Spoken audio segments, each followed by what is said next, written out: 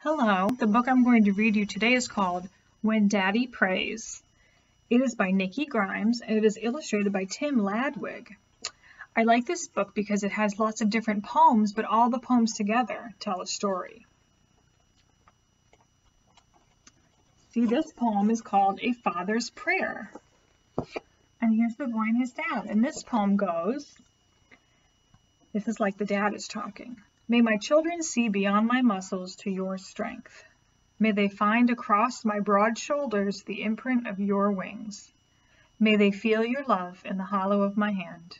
May they hear your voice in the echo of my words. So that's maybe that dad praying to God that his kids will grow up to be strong and kind and caring and love God too. This poem is called When Daddy Prays. When Daddy prays, his muscled shoulders shake, his lips become all trembly, and some nights I awake because I hear tears in his voice when Daddy prays. When Daddy prays, my fear of darkness disappears, and angels tiptoe down the hall. I hear them through the door and wall. They whisper in a velvet hush that floats me off to sleep when Daddy prays. He's saying sometimes when he wakes up and hears his daddy pray, he can feel the angels with him. This poem is called Daddy Says. Daddy says you rock him in your arms, the way he once rocked me. That after he tucks me in and switches off the light, he whispers secrets to you through the night, exactly like I whisper mine to him. But yesterday I think I heard him say, you're a better listener. So just like a little boy whispers to his dad whispers to God. But who do you think is the better listener, the little boy or God? This poem is called Like Him. What do you think it's going to be about? See, look, he's dressing in his daddy's clothes. I tip Daddy's hat back so I can roll his shirt sleeves up like donuts. Even so, the stripes swallow my arms down to my wrists. His pants would puddle at my ankles if I didn't tie a rope around my waist, but that's okay. They'll fit me one day. I shuffle down the hall, my small feet like tugboats dragging the ships of his shoes. Daddy turns from the altar, smiles, and waves me over. I hurry to him, drop to my knees, and kneel in his shadow. I already know what to say. Our Father, whose heart is heaven. So he's pretending to be like his dad. Have you ever dressed up like a grown-up that you love and tried to be like them? This poem is called Baby Brother. They sent him home half-finished, still scrunched up like a brown package. They should have ironed him out first, if you ask me. But Daddy doesn't seem to notice. Last night he leaned over that wrinkled creature in the bib, sleeping in what used to be my crib. Make me a godly man, he said. Help me show this little one exactly how it's done. I punched my pillow, jealous as could be, till Daddy asked the Lord to please watch over me. So look, he's got a new baby brother, and it's in his crib. And look, it's tough to see, but you can see that he's crying. He maybe feels sad that the baby's there, and maybe he feels like his dad doesn't have time for him. It says he feels jealous. That means you want what somebody else has. And he heard his daddy praying for his brother, and he wanted his daddy to pray for him too. And did he? This poem is called Home Run. The pitcher stabs the ground with a sneakered toe, rocks back, cranks his arm, and whoosh! There's a fast, hard stare. His snarling lips dare me to step up to the plate, but I don't scare easy. I grip that bat like it's a branch, and I'm the tree, and we are one, and I hear my daddy's cries rise from the stands. Rip a line drive, smash a grounder, go, batter, go! Sweet Jesus, sail that ball over the wall. He heard his daddy's cheering for him, and that helped him to be a great baseball player.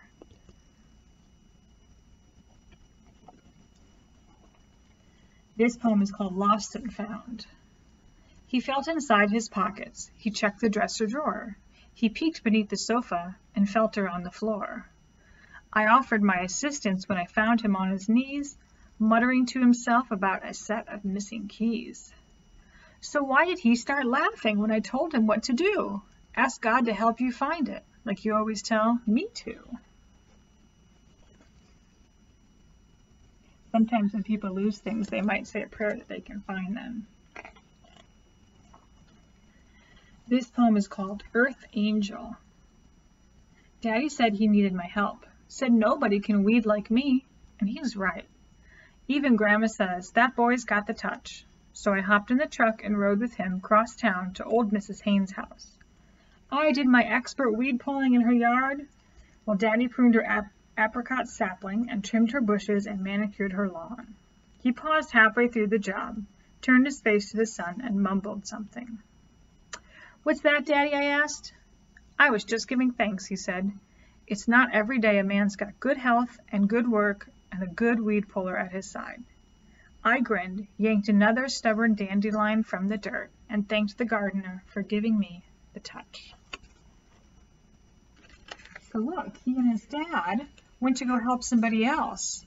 It says that it's an old woman, so maybe she can't do her yard work anymore. And not only is that a really kind thing for them to do, the boy said thank you to God for giving him the talent to be a good weed puller. This poem is called Confession. That's when you tell people what you did wrong. I scarred the kitchen tile with mud. It's true. I cranked the TV volume high and maybe slammed the screen door once or twice. But what does all that have to do with rollerblades left in the hall? Did you trip over them again and fall? Is that what makes you grind your teeth and glare at me and shout, God, please? Is that what the fuss is about? You need to pray for patience, Dad. Jesus wouldn't get this mad. What happened? See, you tripped over the rollerblades. And the kid is saying, well, Jesus wouldn't get mad. That's true. Jesus probably wouldn't get mad. But guess what? We're all people, and sometimes we do get mad. That's okay, but you shouldn't yell or hurt anybody when you get upset. You have to have patience. Patience is hard sometimes. Even grown-ups get impatient. This poem is called Lessons in Grace. For rice and beans and turnip greens, for rugged hope and sturdy limbs, these calloused hands and grateful hymns we raise. It's like a thank you for dinner. Mom made oxtail soup for supper like she did the other night. Oxtail soup with peas and carrots like we ate the other night. I got a whiff of oxtail, but there was no meat in sight. I started to complain, but Daddy stilled me with a look. I muttered and I moaned till Daddy chilled me with that look. Lord, he said, we thank you, like you taught us in your book. Do you think he likes what he has for dinner? Sometimes if you have the same thing a lot, you might not like it anymore, but it's okay to say thank you to God for still giving you something. This poem is called Bus Stop. He paced along the yellow line of the bus stop, pretending patience and faking calm, but his eyes half shut and his trembling lips silently saying, Jesus, Jesus, Jesus, warned anyone watching that he was sick with worry and he might explode with it at any moment. Hi, Daddy, I called, hopping off the number 2 bus. Sorry I'm late, but my mumbled excuses were cut short because he swung me in the air, held me there, safe in time, whispering, thank you, Lord, thank you. So you can pray anytime to God. It looks like Daddy was nervous that maybe he gotten lost or he wasn't coming home. He's so excited. And God was hearing his prayers while he was nervous. This poem is called Hot Head. In our house, Monday nights are holy as Sunday. At least that's what you'd think, the way Daddy makes us tiptoe in and out of the living room while he coaches TV football from an easy chair. But last night, I didn't care about touchdowns or passes. My head was on fire, and I ran into the room, scrambled up on Daddy's knee, and clutched him, moaning, hoping he had water to put out the blaze. And he did. Because in the sudden hush, he laid hands on me and whispered, Father, have mercy. So even though football is very important to his dad, the little boy is more important. Sometimes when you're not feeling good, the best thing is to have a grown-up that you love with you. This story is called December Morning, or this poem. Daddy takes his early morning post at the window. Worry lines his walnut brow. He bows his head, skips the small talk, and quietly ticks off the troubles that litter our street like broken glass. He asks God to meet me at the corner, wielding an invisible broom to sweep aside whatever dangerous slivers I might miss. Unseen, I linger near Daddy's bedroom door, hear him blasting this day's evil in Jesus' name. Then I rush outside, laughing off the winter's chill and feeling warm and fearless. So he's asking God and Jesus to watch over his son. And it makes his son, the little boy, feel good.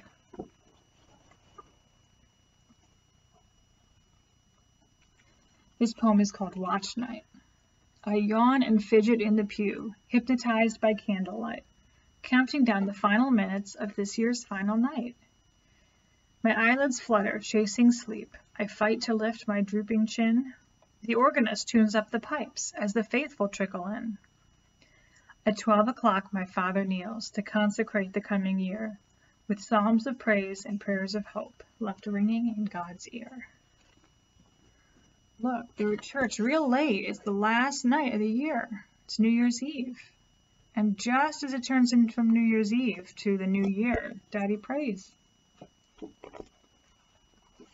And look, isn't that beautiful?